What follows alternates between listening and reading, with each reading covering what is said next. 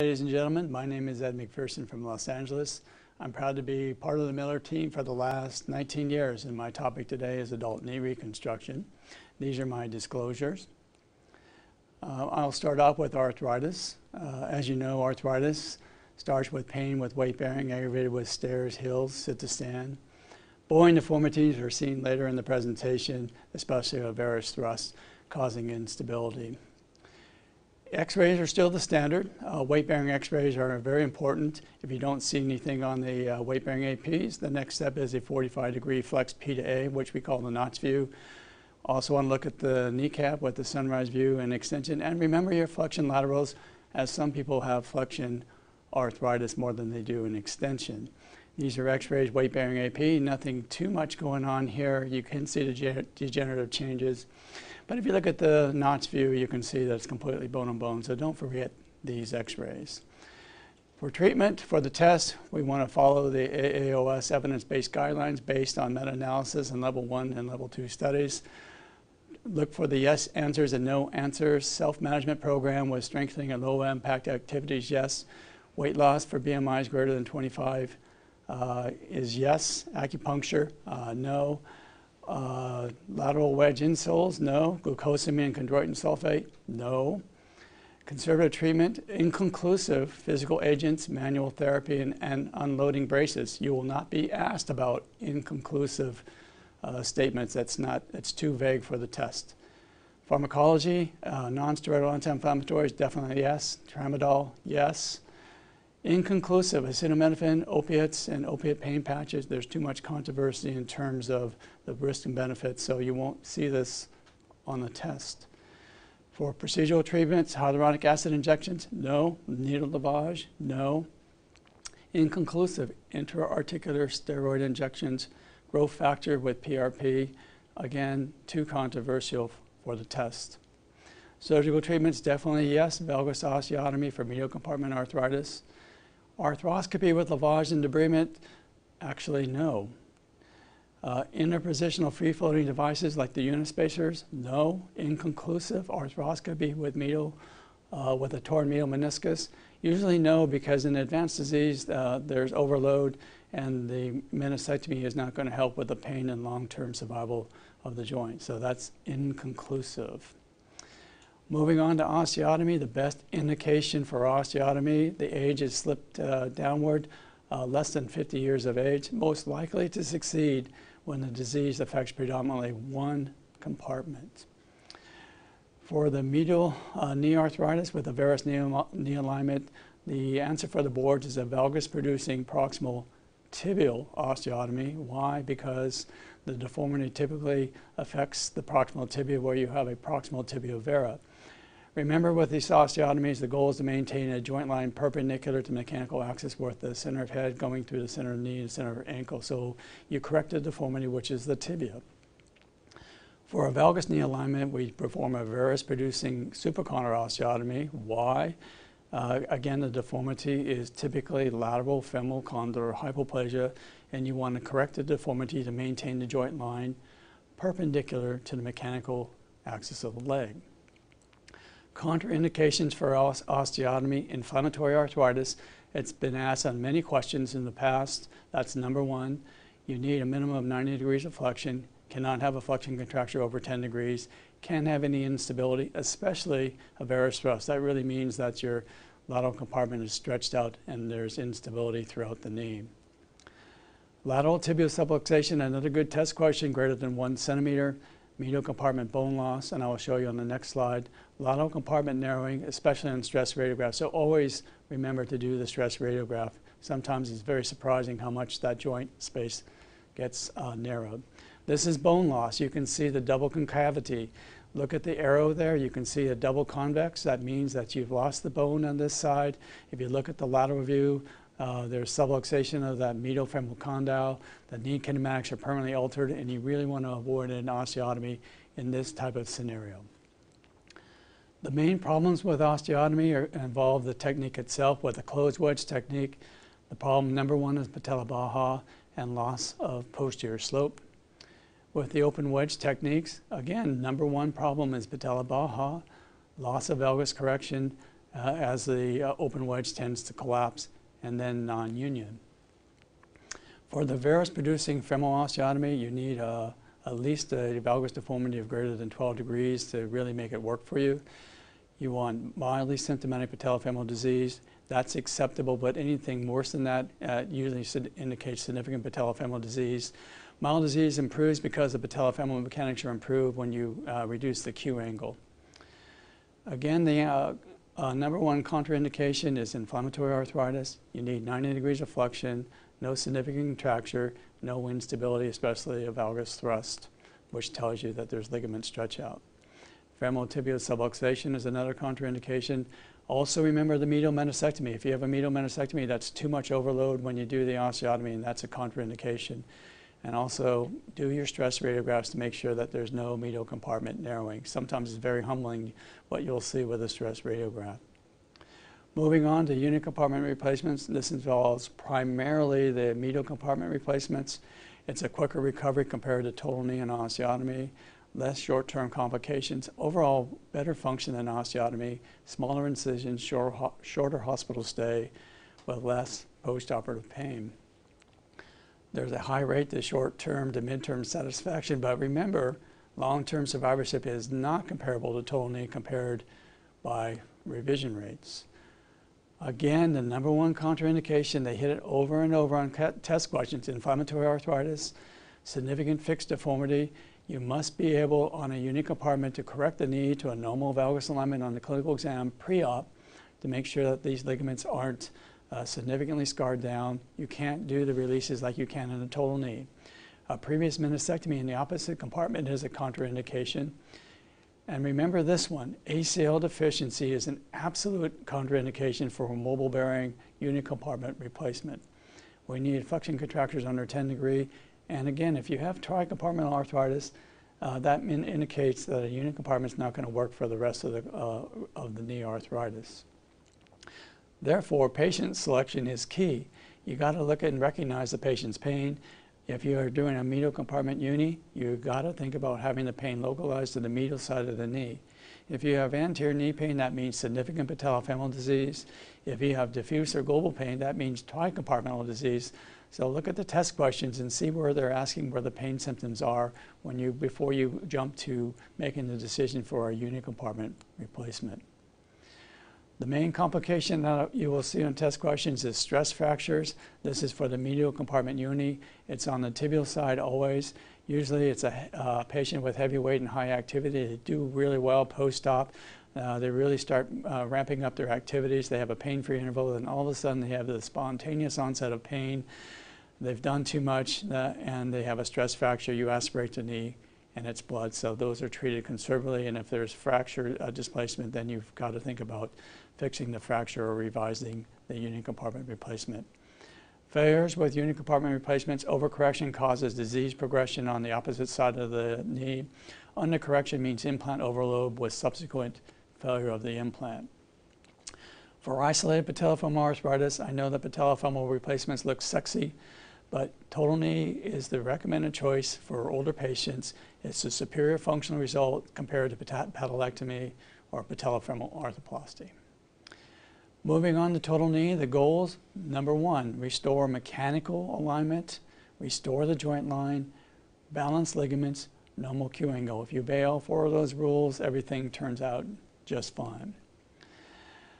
For ligament balancing, this is important for the overall function and survival of the implant. We'll look at the coronal plane balance, which is the varus and valgus releases.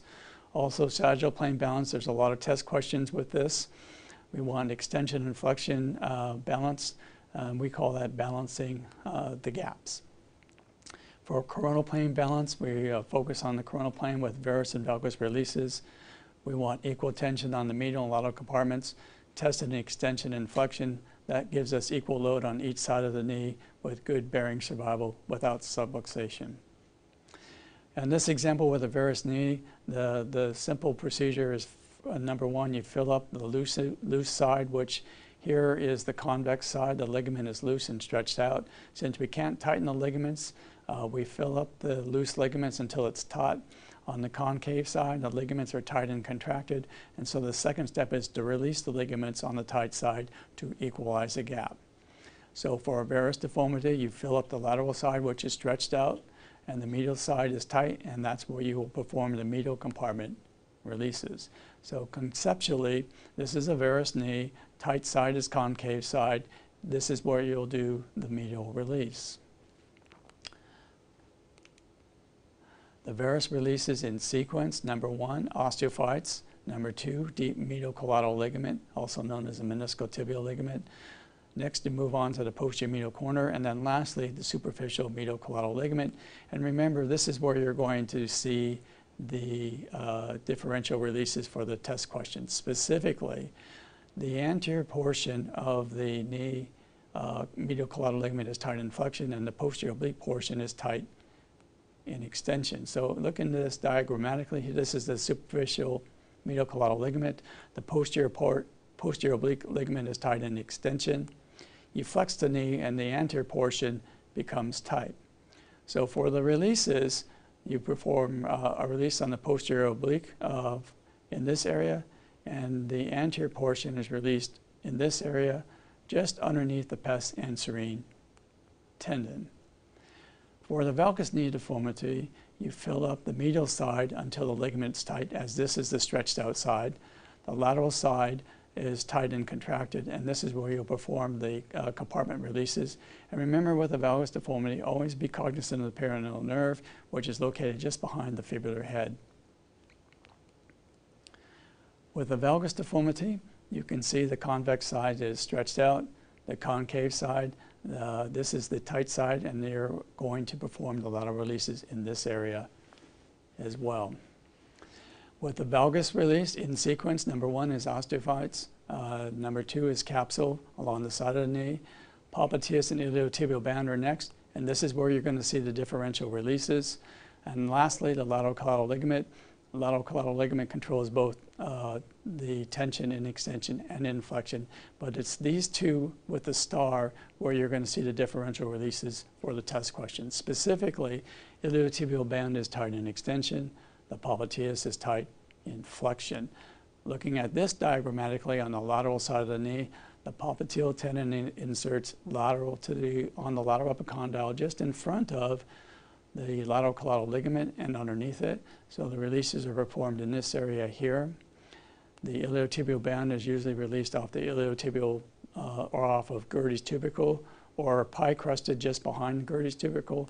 And lastly, the lateral collateral ligament is released off the epicondyle up in this area to balance the knee.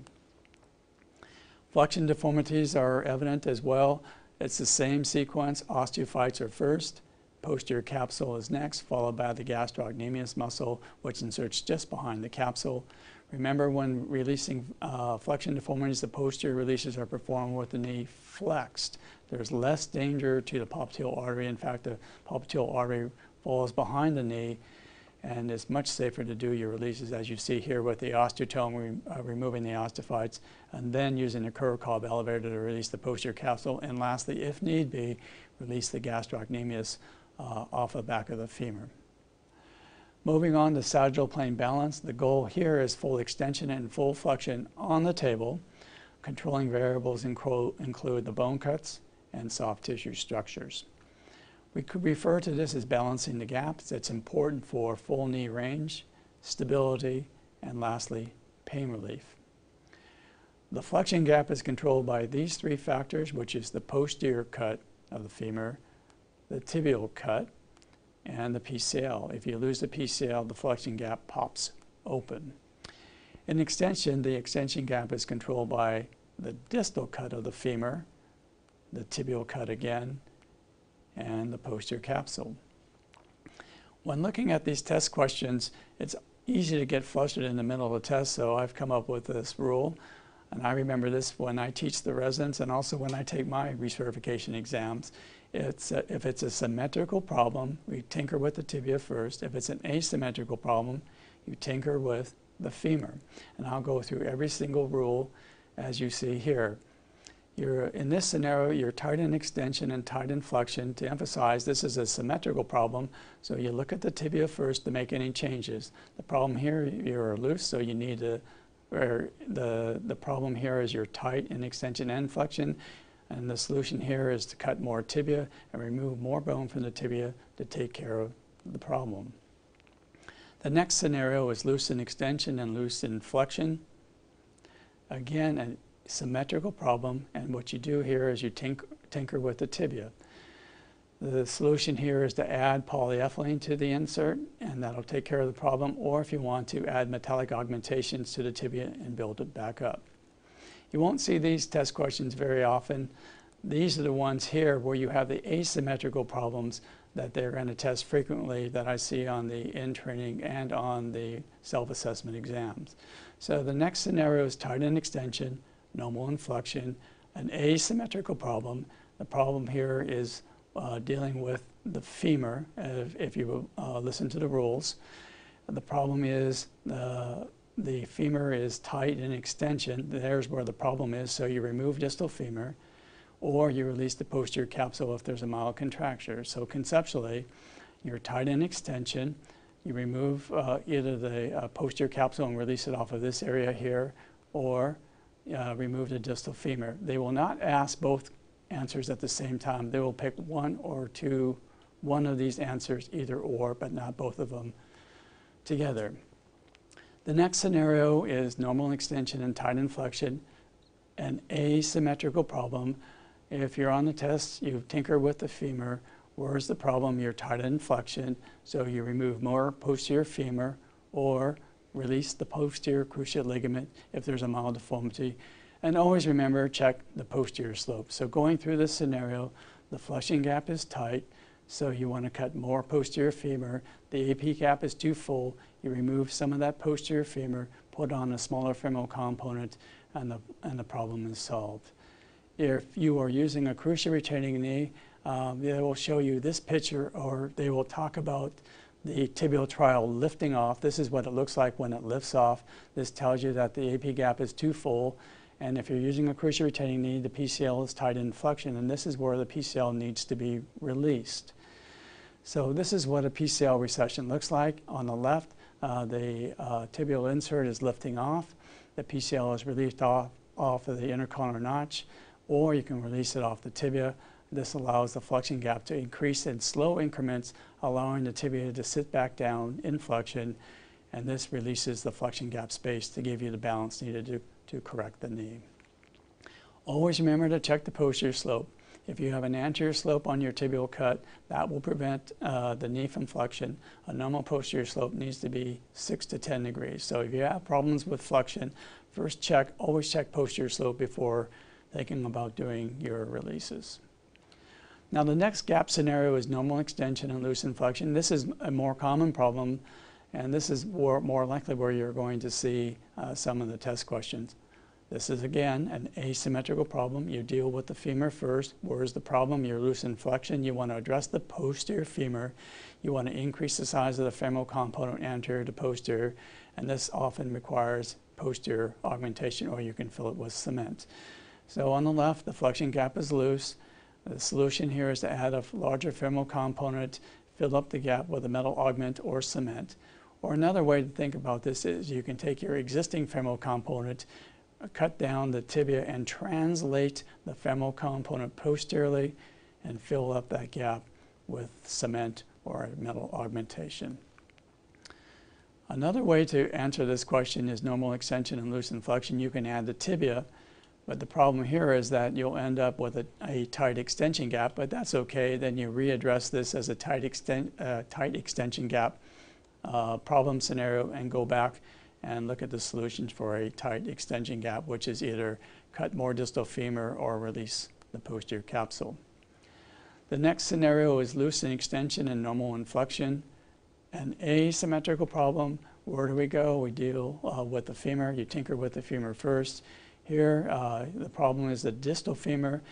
You want to bring that femoral component distal. That requires distal femoral augmentation. So diagrammatically, you've overcut the femur to begin with, and it's in hyperextension. You add the augment in this area. that brings the knee into full extension and solves the problem. If they don't have that answer for you, they may have this one, which is add the tibia, and that will take care of the extension problem, but when you bend the knee, you're going to be tight in flexion. Here you'll have to readdress the problem with a tight flexion gap and go back through the tight flexion gap scenario.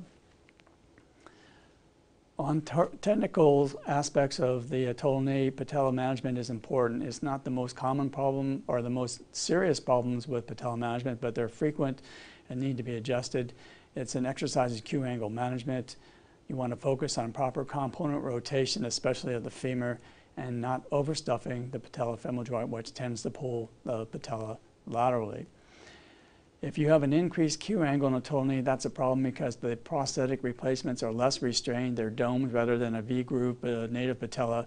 And if you have increased lateral retinacular forces, they tend to sublux more easily than the native patella. So with the technique of total knee, you always want to reduce your excess valgus. And the goal is neutral mechanical alignment always. No excuses these days with the current modular revision knee systems. All deformities can be corrected to a neutral mechanical alignment. These are the test questions that you're going to see. Thou shalt not internally rotate the femoral component. That's the most common test question that we've seen over the years. And thou shalt not internally rotate the tibial component. Avoid medializing the femoral component and avoid medializing the tibial component. Internal rotation of the femur is the most problematic. This gives you a relative lateral tilt of the patella. It pushes the tibia or pushes the patella medial, increasing your Q angle, and gives you an unbalanced flexion gap, giving you kinematic conflict. Diagrammatically, internal rotation of the femur looks like this. You can see that the trochlea has pushed the patella on the medial side. You have a trapezoidal flexion gap where you have relative lateral tilt of the patella. You have a loose lateral compartment giving you instability, or a tight medial compartment which gives you stiffness, both of which cause pain and require revision. What you want to do is externally rotate the femur. This gives you a rectangular flexion gap, gives you central tracking of patella, gives you good stability, no stiffness, pain-free knee, good function. But the question is, how much do you externally rotate the femur? Well, it boils down to the native knee, and the dirty little secret is that the proximal tibia is just about 3 to 5 degrees of varus, and the native femur matches that in flexion.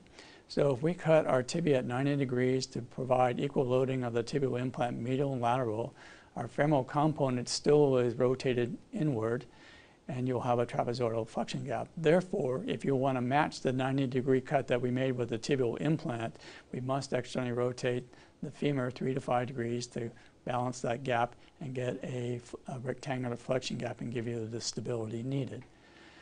There's where we have that problem with excess internal rotation. And also beware, lateral femoral condylar hypoplasia is a problem. If you use the posterior condylar axis where you put your 2 foot pads underneath the femur, you will be left with an internally rotated femoral component. Why? Because the hypoplastic lateral femoral condyle is a lot smaller than the native femur, and 3 degrees is not enough. What you need is to use the epicondylar axis or the AP axis of white side to externally rotate that femur to match up the flexion gap in flexion and have a balanced gap. So again, the alternative method to set that rotation, epicondylar axis or the AP axis. This is what lateral femoral condylar hypoplasia looks like for the radiographs. Again, a small lateral femoral condyle. If you see this type of x-ray, think about avoiding the posterior condylar pads for referencing for rotation. Internal rotation of the tibia is also a problem. It increases Q angle. The tibial component position should lie over the medial one half of the tibial tubercle. If not, then you have problems with increased Q angle. On the left, the tibial component, as you see, is located over the medial half of the tibial tubercle. If you internally rotate that tibial component, that results in a relative external rotation of the tibial tubercle. The problem is if you externally rotate the tibial tubercle, that results in an increased Q angle. If you increase the Q angle, you increase the patella subluxation forces, resulting in patella subluxation, as the patella domes are less restrained than the native patella. Medialization of the femoral component or the femoral implant is to be avoided. This moves the patella groove medial relative to the tibial tubercle. There is a net increase in the Q angle. Lateralization is okay. So if you have a wide femur, you can move that femoral component to the lateral side, decreasing the Q angle, and improves patella tracking. Patella medialization is a little trick you can use to increase and improve your patella mal tracking.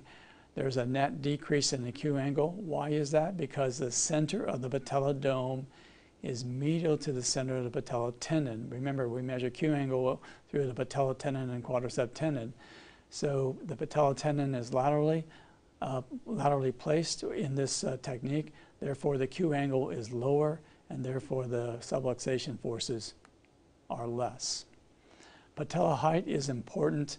You want to restore the total thickness. You always want to measure the native patella before you cut and resurface, and you make sure that it's the same thickness afterwards. Otherwise, you'll have increased normal or increased retinacular tension, and that causes overpull. So what you want is normal retinacular tension, no lateral overpull. However, if you increase this gap and go up higher, then you're going to put tension on that lateral side, and that's going to pull the patella laterally, resulting in subluxation and mal tracking, as you see on this x-ray. So overstuffing the patella is a problem. You want to avoid it. You want to measure before you cut and after you resurface to make sure that everything is the same. The problems that you can incur is a thin bone cut of the patella, as you see here. You can put in a thick polyethylene implant. You can make too thin of a bone cut on the trochlea, or you can use a femoral component design with a really thick trochlea, and you add all four of them together, you have a really big problem with a tight retinaculum that tends to pull laterally. Also remember, technically, if you see mal tracking during the case, the first thing you do is release the tourniquet and then reevaluate before making any changes. Remember, the tourniquet can falsely create an increased lateral pull on the quadricep and patella tendon, and even though you're actually really well balanced, you let the tourniquet down, that will relax the quadricep and the patella tendon, and therefore your tracking will be ameliorated in terms of reduced tension, and you won't have to perform any of those above releases.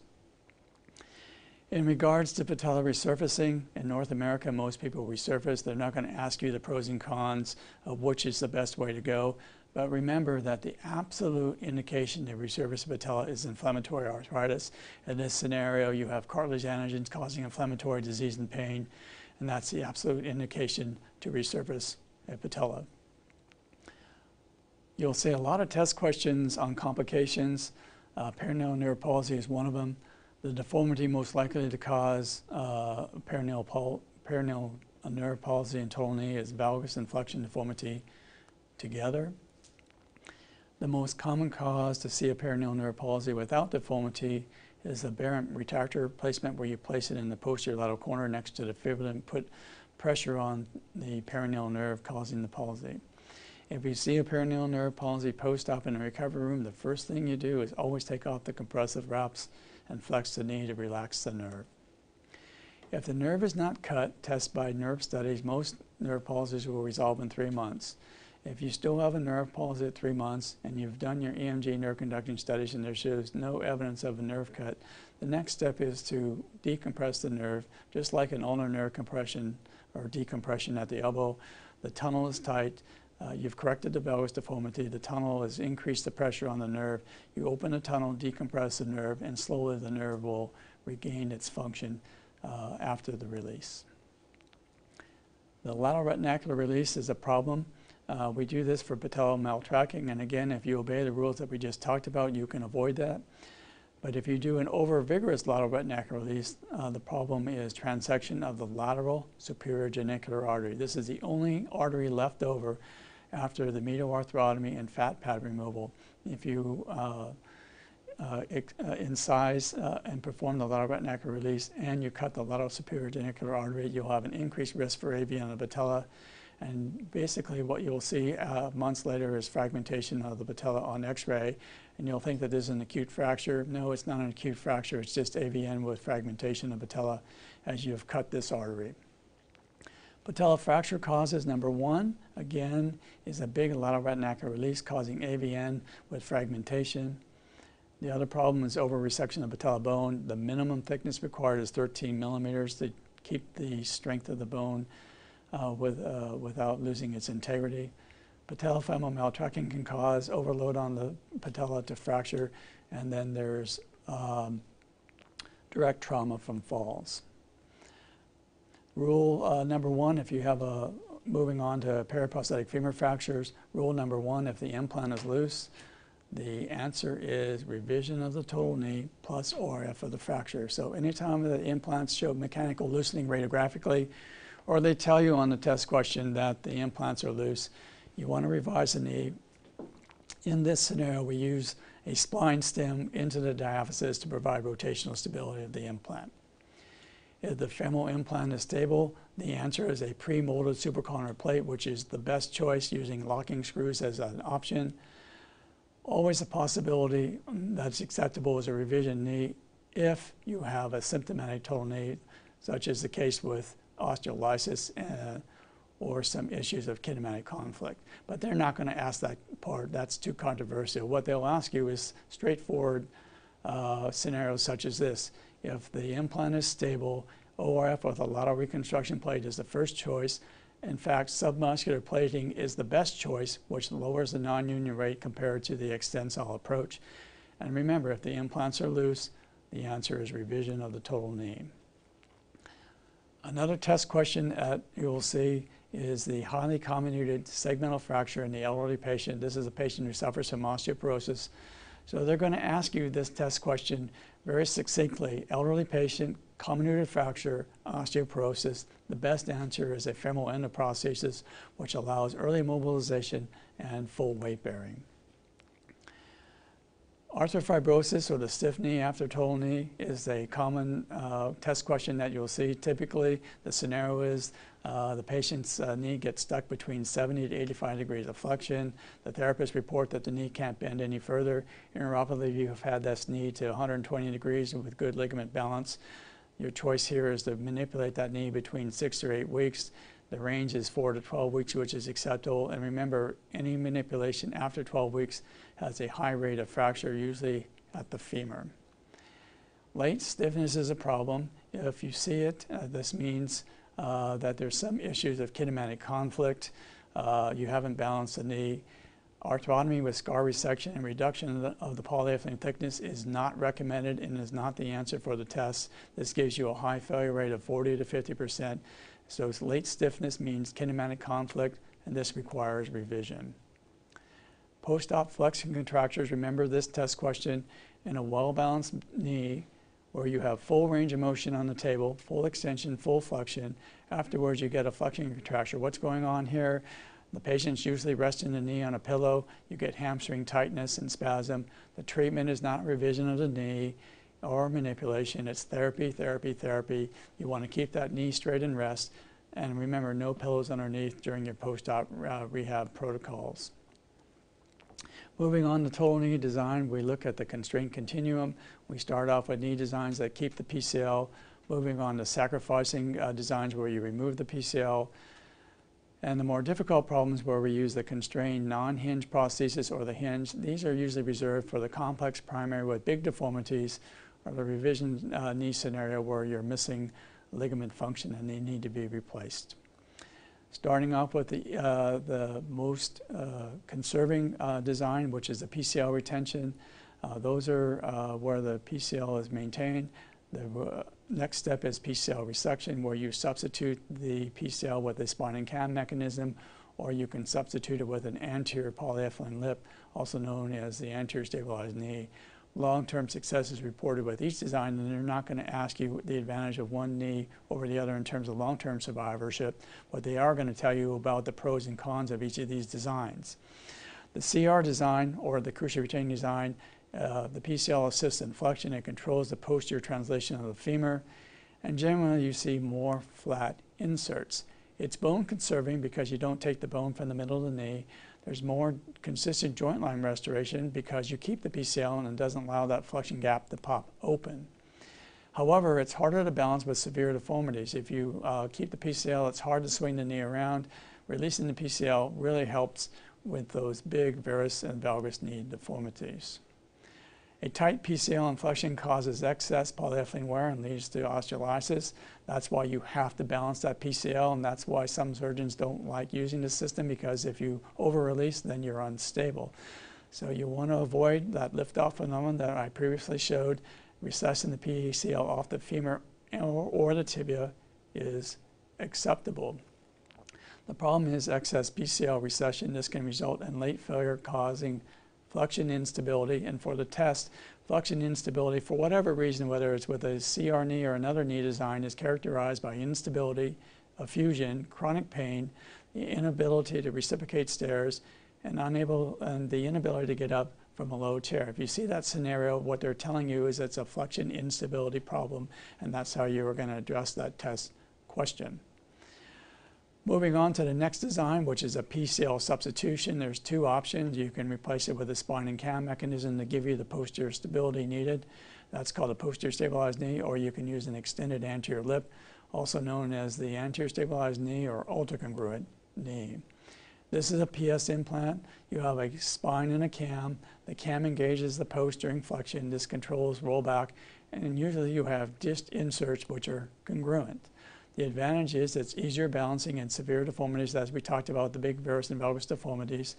You have controlled flexion kinematics with the spine and cam, so there's no sliding wear with this design. The problem is femoral cam jump. This occurs when the flexion gap is left loose. When you see this, this requires revision to address the loose flexion gap.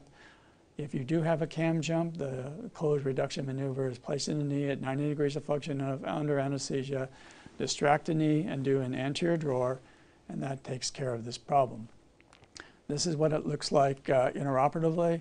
On the left, you have a flexion gap that's loose. Specifically, you have a popliteal tendon that's been released too much, and this patient falls into a figure 4 position. This gap will open up, and the femur will jump over and come in a resting position anteriorly. This is a cam jump. Radiographically, a cam jump looks like this, where the femur is in front of the post, or if you come into extension, the knee literally falls forward of the tibia. The causes are a loose flexion gap. This means anterior translation of the femur. So if you've left the femur too anterior with the anterior referencing technique, that leaves you with a loose flexion gap. You can over-release the popliteus on the lateral side, or over-release of the anterior portion of the superficial MCL, as you remember back in the prior slides. The disadvantage of the posterior stabilized knee also is patella clunk. This is unique to the posterior stabilized knee and not to any other knee design. This is where scar tissue superior to patella gets caught in the box as the knee comes from flexion into extension. The scar catches and then releases with a big clunk, causing pain, and it's audible across the room. It's usually evident at about 30 to 45 degrees of flexion. The answers to treatment of the patella clunk are arthroscopic removal of the scar, or a small arthrotomy with removal of the scar. Preventive treatment includes synovectomy of the quadricep tendon at the time of total knee. This is what it looks like arthroscopically. There's a nodule superior to the patella. The nodule gets incarcerated into the box, and then you force the knee into extension and it pops out, causing that clunk syndrome. Lastly, the slide on the right shows resection of that nodule arthroscopically, or again, you can do this with a small mini arthrotomy. To prevent this from happening, you want to remove this fibroinflammatory debris superior to the patella and remove it right at this level of the quadricep tendon so it doesn't form into a nodular scar, causing the problem. Another disadvantage of the PS knee is polyethylene wear on the tibial post. This is a surface that can cause wear and osteolysis. In fact, aseptic loosening and osteolysis are correlated with tibial post wear and damage. If the knee hyperextends, the femoral box can impinge on the anterior tibial post. The tibial post gets damaged and causes fatigue and can break, and this increases also polyethylene wear debris, causing osteolysis. So the anterior post wear occurs when the superior edge of the femoral box contacts the anterior post, and occurs when the components are in net hyperextension. So remember, net hyperextension. This is an example of tibial polyethylene post-wear. You can see the top of the box engages on the anterior tibia. So if that femoral component is flexed or there's increased slope on the tibial component, you will see that this knee will fall into a little bit of hyperextension, causing that post-wear, causing the osteolysis debris, or over time that post will break, causing instability of the knee. Another problem with posterior stabilized knee is fractures. This most commonly occurs in the medial femoral condyle. As you can see, the box cut in this small knee comes very close to the medial femur. That bone remove is a disadvantage for those patients with small knees, especially in the Pan-Pacific area where the anthropometric size of the femur is relatively small relative to the cut of the bone. The flexion gap when you remove the PCL is a problem. Again, you release the PCL, it pops open. That means you need more of a tibial insert in flexion. And when you bring it into extension, you're going to have a flexion contracture that requires either a posterior capsule release or cutting more femur. Beware about releasing too much femur because the maximum joint line elevation allowed is 8 millimeters. Otherwise, you're going to have kinematic conflict with the collateral ligaments. The absolute indication for using a posterior stabilized knee design for the boards is patelectomy or inflammatory disease where you have erosion of the PCL or traumatic rupture of the PCL with any prior trauma, or at the time of surgery, you over-recess the PCL and it pops off and you don't have a PCL left, which is a good segue to the anterior stabilized implant. It's always a problem when you over-release the PCL with a CR design. You have to switch over to posterior stabilized implant. In the last decade, there have been new designs coming out, which we know as the anterior stabilized implant. This stability is provided with the anterior lip and a congruent bearing. The anterior lip is about the same height as the posterior stabilized post, and this gives you the stability and flexion comparable to a posterior stabilized knee. The advantage is, again, easier balancing in severe deformities. It's bone conserving, so if you balance the PCL and you over-release it, instead of switching to a PS knee, you put in an ultracongruent insert and the problem is solved. And that's the alluring feature of using an anterior stabilized bearing in the armamentarium using a cruciate retaining knee design. The disadvantage, again, is polyethylene wear. If you have an increased anterior lip, you have an increased surface area with polyethylene wear. You don't have any rollback mechanism, so you must adjust with the implant design. The posterior center rotation needs to be offset posteriorly, and you need to use a posterior slope to maintain and regain your flexion with this technique. So it's a fastidious technique to maintain your flexion. Flexion gap laxity, again, is a problem resulting in instability and pain. The same scenario as before with inability to reciprocate stairs, knee pain, and effusion. Also with this, you'll see a posterior drawer sign because without the post, the knee will tend to sublux a little bit posteriorly. And remember the flexion gap instability pattern that we talked about previously. Modularity is the standard for total knee replacements. You have a metal base plate, modular tibial insert, so you can adjust at the last minute any problems with flexion or extension and make sure that you've fine-tuned your knee. You can use stems to provide stability to the bone for osteoporosis. The problem with this is polyethylene wear debris, but again, the advantage is greater interoperative flexibility. You can perform a modular bearing change for worn polyethylene inserts and well-fixed implants at 13 to 15 years. Backside polyethylene wear continues to be a problem. There's more osteolysis with modular designs. Locking mechanism are just not good enough with the base plate to control that micromotion. The backside of the tibial polyethylene moves despite various locking mechanisms, giving increased risk for osteolysis. And remember, if you have what we call a monoblock design, the polyethylene is molded onto the tibia at the time of factory. These do not have micromotion, so remember, monoblock designs, either an all polyethylene tibia or a monoblock tibia with metal on it, you don't see that problem. However, there's no modularity with a monoblock, and you can't make those last-minute adjustments during your trialing. If you see this x-ray, this is a modular polyethylene dissociation. You don't go in and replace the polyethylene. This requires full revision. The bearing surfaces are scratched and damaged. Problems also include poor ligament balance, poor alignment, and osteolysis.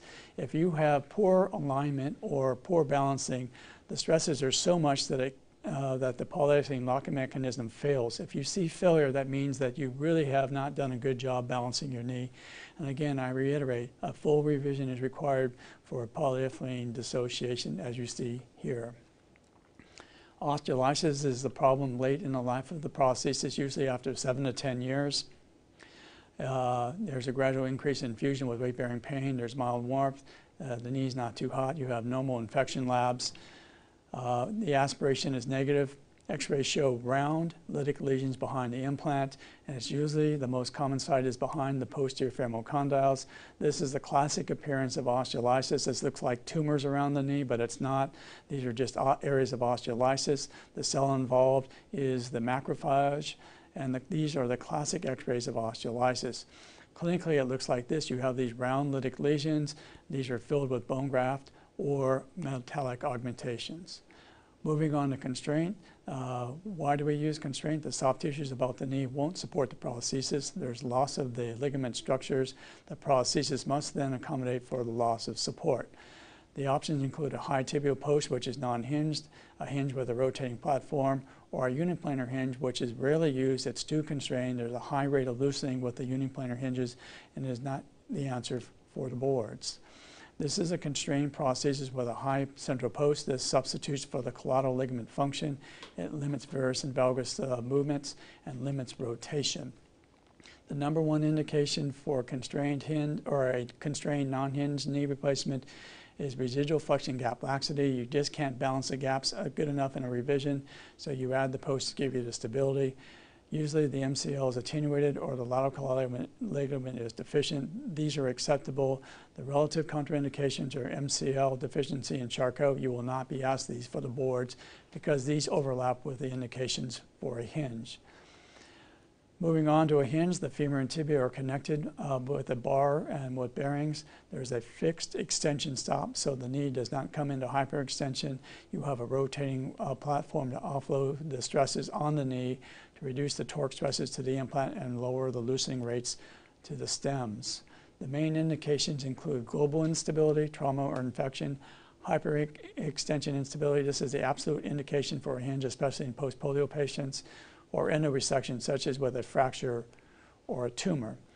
MCL deficiency is relative, as is Charcot deficiency, as they overlap with the non-constrained high post knee.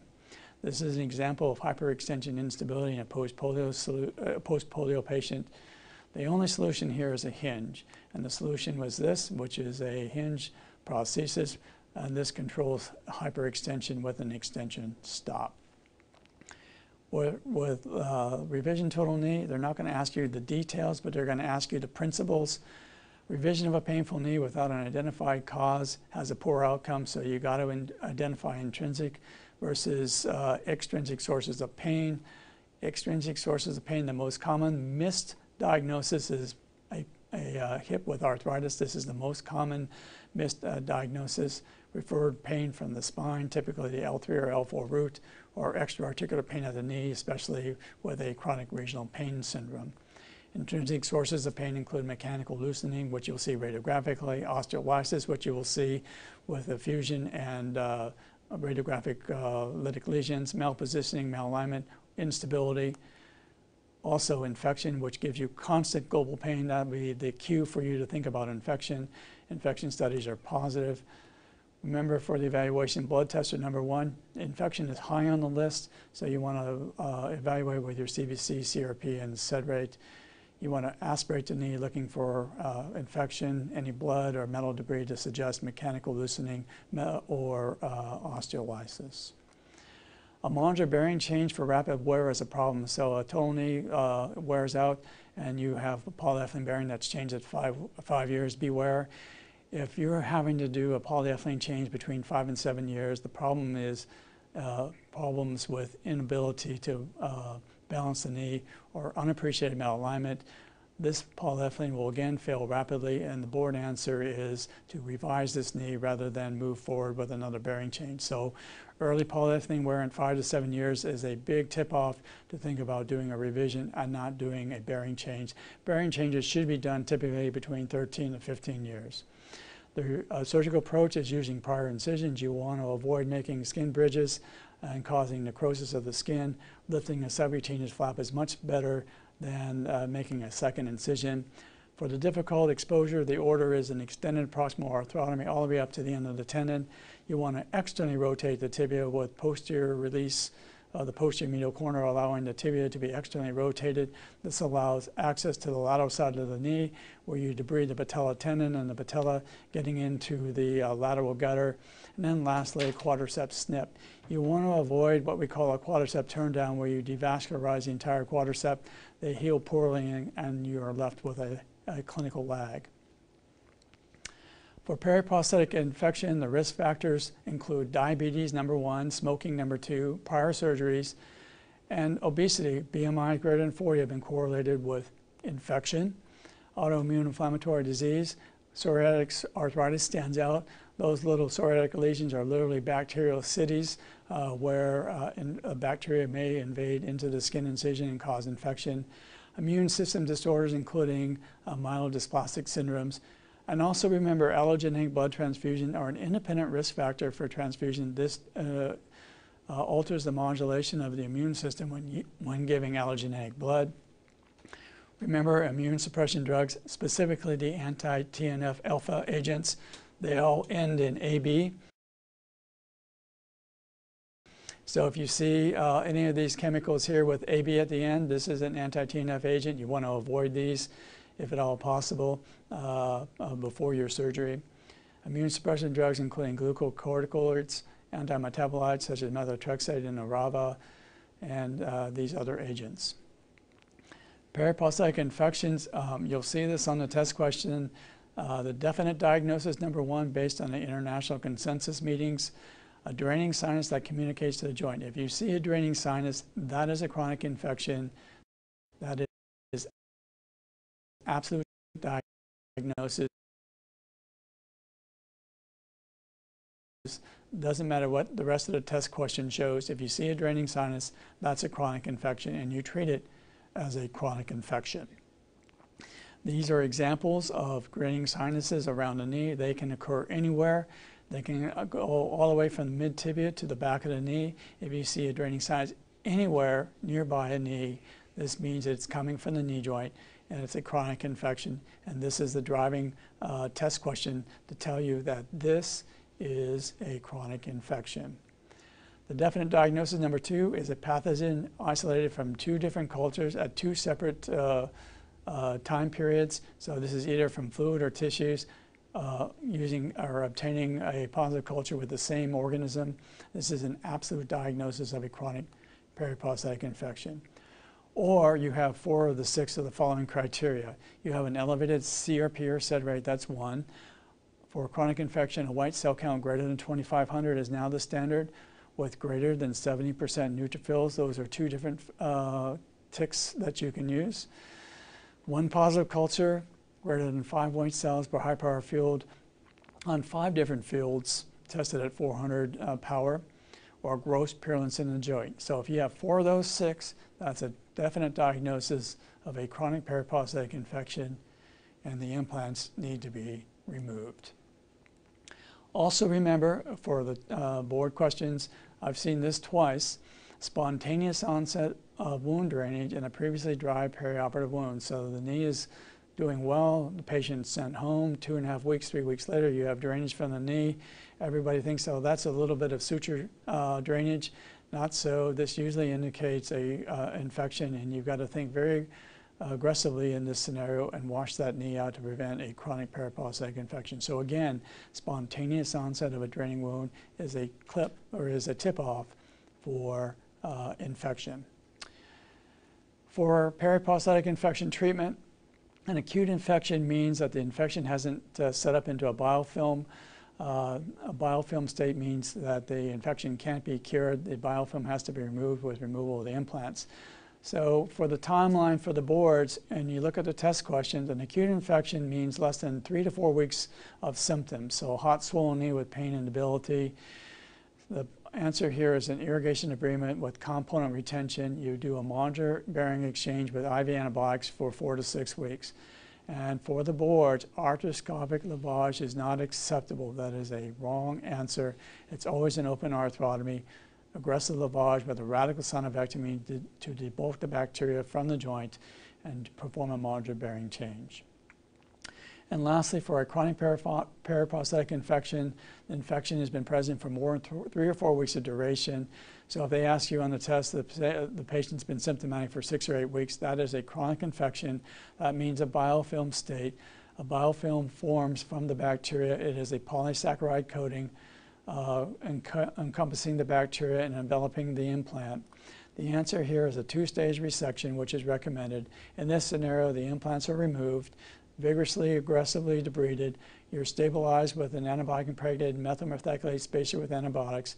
A static spacer is used when the ligaments are damaged, or an articulated spacer is used if you have intact ligaments.